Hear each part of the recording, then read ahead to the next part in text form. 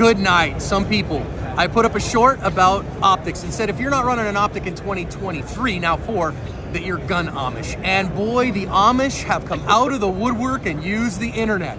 The 3 big arguments. Number 1, that they require batteries and batteries run out. Come on, man. The modern optics, their battery life is measured in years. Change the batteries on your birthday and don't worry about it. Number 2, what are you gonna do when the EMP happens and all the electronics die? Well, I guess you're not gonna argue with people on the internet.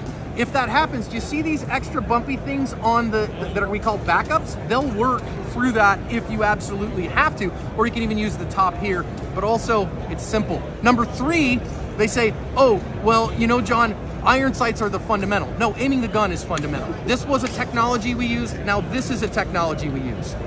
Get out of here with that trash. Stop being Amish.